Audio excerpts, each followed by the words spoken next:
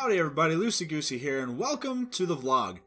Now, there's a lot of stuff going down in our world today. It's absolutely saddening, from the deaths in Baton Rouge and in Minnesota and Fresno, to the cops being killed down in Dallas.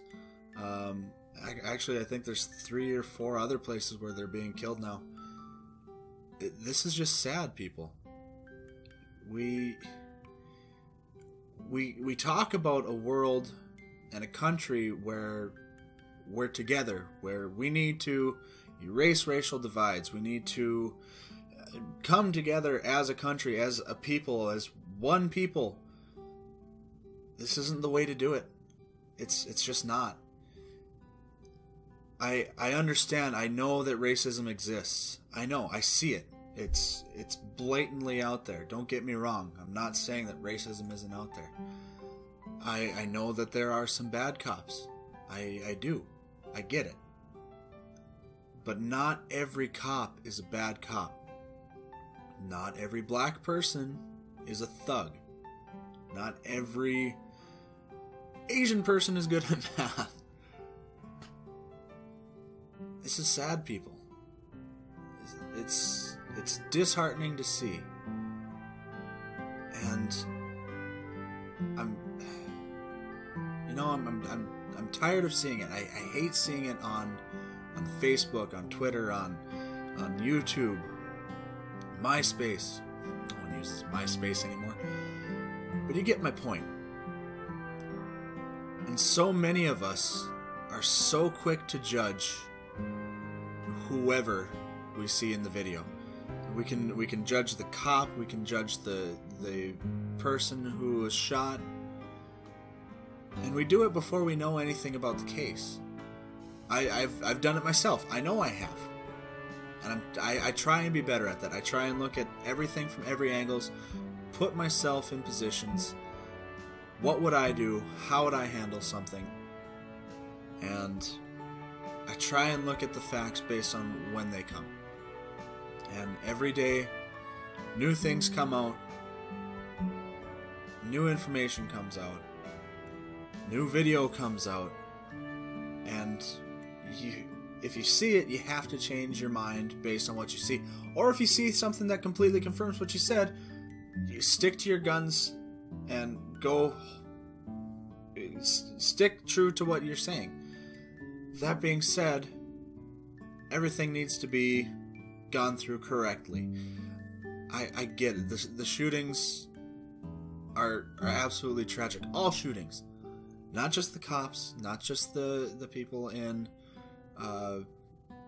Baton Rouge and in Minnesota. All shootings are terrible.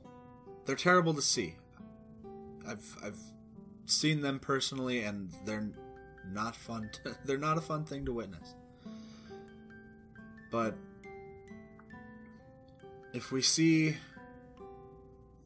something like this, we as a people, before anything else, need to know the facts and need to let others look into the facts. There's a reason that these are being investigated, people. It's so we as a people can get closure on it and get the facts before something like Dallas happens. Where, what was it, two gunmen went after white cops specifically.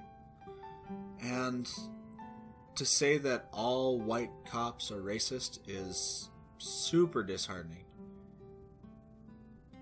I'm tired, people. It's gotten to the point where I need to stay off of Facebook, because I see this stuff so much, and it makes me scared for my job. Now, if you don't know, if this is the first time you're seeing my channel, if this is the first video that you see, I work in EMS. I work on an ambulance. I am an EMT. So I would be going to calls like this. I'm lucky myself that in my city, we don't have to face situations like this all the time. It's a rare occurrence. but it happens. And now that people are actively targeting cops, it's scary for me, because for me, the police, they're family. Police, fire, EMS, military, we are all family. And I'm scared sometimes to go out and do my job, because I don't know if someone's going to try and kill a cop, and if I go help that cop, then I'm going to get shot as well. We could be hurt. We don't know what we're coming up on. We don't know if this person's got a gun inside his home, and they're calling for help simply to try and harm us, which has happened to me before, where they have called, said that they were having difficulty breathing, and they were waiting at the door with a gun.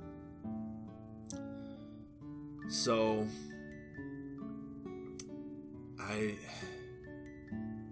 don't know what to say about these things, other than wait until every fact comes out, every angle, every piece of audio comes out. I'll probably never know what a person in the black community goes through when they see a cop come up to them. I won't. I can't. To say that I could would be irresponsible of me. And